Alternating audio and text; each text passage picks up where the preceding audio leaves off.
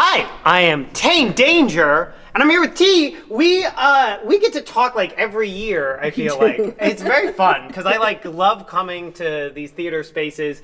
But remind me actually exactly what your title is, because like every time you're doing something new, I feel like. Right, my title has changed a lot over the years. So currently I am the lighting and sound designer and a continuing instructor. That's very cool. And we are in this brand new, beautiful laboratory theater. The Rob and Judy Gardner Laboratory Theater. And we have done one production with an audience. One.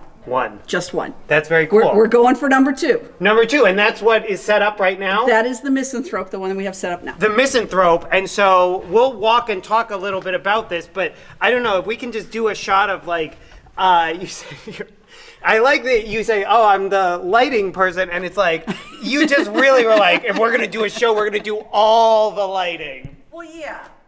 Why have one chandelier when you can have 28? Yeah. We're hopefully getting a couple more. Really? But you are seeing 28 of them working. Is like the Mankato Menards like cleaned out right now, or? No, but the Habitat for Humanity Restore is. There you go. We're making deals with them. That's awesome. So I don't know, tell me about like what the vision for this was. Like, how did this come about?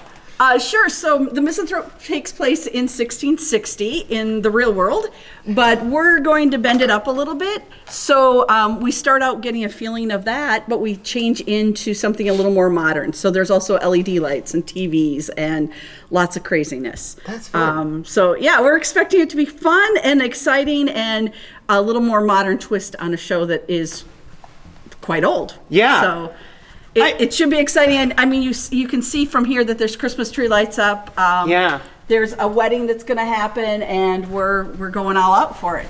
That is so cool. I mean, you know, I've like obviously spent a lot of time like in theaters and I have so much respect for like, people who actually have real skills. You know, like lighting and sound and design and things like that.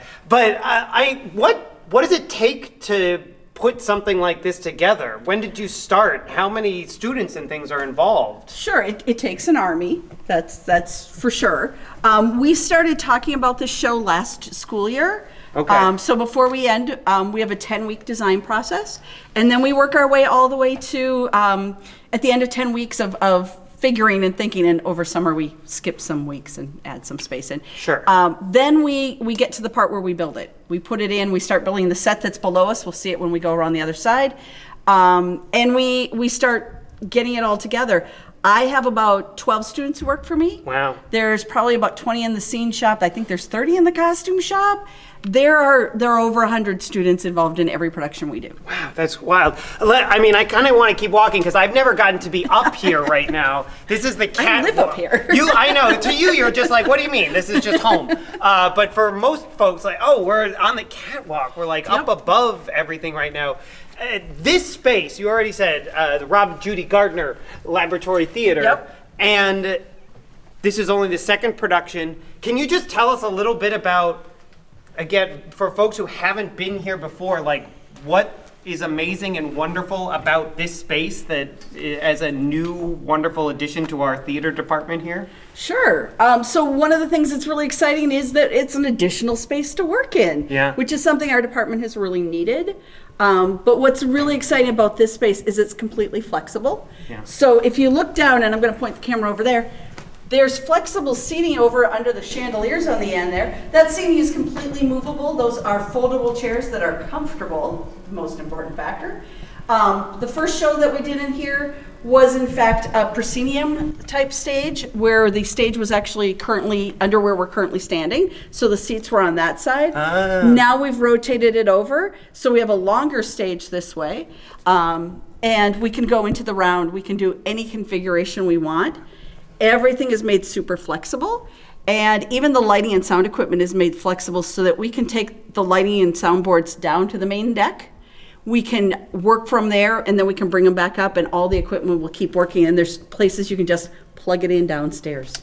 Lots of easy, convenient, take it down the elevator, plug it in, you're good to go. And I've got to imagine that, like, for students, That's like really exciting, right? It's exciting for me. It's really exciting for them. Yeah, because like now all of a sudden you've got a blank canvas that you can do just about anything on. With lots of LED lights, all new light fixtures, all new sound equipment, all new lighting equipment, dressing rooms and scene shops and everything, just all new toys. Yeah. It is really exciting. It got a little tiring on opening packages, but then you think about how are you going to use it? Can I say that you're like the child on Christmas morning that's like, oh, I'm tired of opening presents right now. There's so many. There's so many. But now we get to play with it. And we took that break, but we're back, and now it feels more like normal that we're getting in there. We were focusing lights earlier today. You came after we finished that. So the show is coming along, and it's getting close. Yeah, and that's super exciting. It is. I went to rehearsal the other night and was laughing, hysterically laughing. I've seen this show already. I've seen them do it, but they were at a whole new level now. Wow. That is fantastic. Well, I love getting to come in this space because it's like getting to see behind the curtain at the Wizard of Oz, like how a lot of this like actually happens. But then also, this is Give to Gustavus Day, and like this is an example of the kind of thing that you all are supporting and like what you have made possible in previous years and are making possible right now with gifts that you make. Like these kinds of amazing spaces that are the embodiment of opportunity for young students who are going into this theater space for the first time. So it is super cool and super wonderful. Thank you so much for the wonderful tour. Sure. Yeah, this is very cool. All right, thank you all so much for taking this time to watch with us. Again, this is like what you are supporting is this opportunity for people here at Gustavus. Amazing things like this are what you make possible. So thank you, thank you, thank you. And if you haven't, now is a really good time to give to Gustavus. All right, this is cool. Can we keep walking? We can keep walking. Yeah, cool.